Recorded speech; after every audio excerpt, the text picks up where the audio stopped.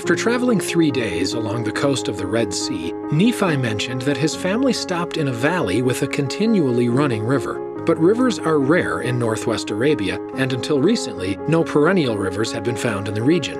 In 1995, a pair of LDS explorers, George Potter and Craig Thorsted, got lost while looking for a site known to locals as the Waters of Moses. Misdirected by a guide, they headed north along the shoreline of the Gulf of Aqaba until a magnificent narrow canyon, which ended in a palm-lined cove, broke up the rocky, sandy terrain.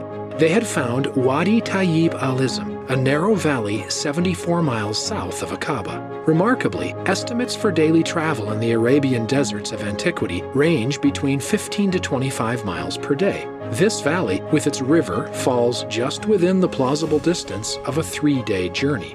It is impossible to be certain if Wadi Tayyib al-Ism is the valley of Lemuel, but the existence of this wadi demonstrates that a river valley like the one described in 1 Nephi chapter 2 exists, and that it is within the distance of a 3-day journey from the northern tip of the Gulf of Aqaba.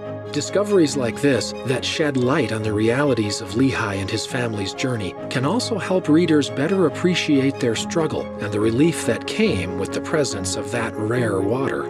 No wonder Lehi stopped, built an altar of stones, and gave thanks unto the Lord. And now you know why.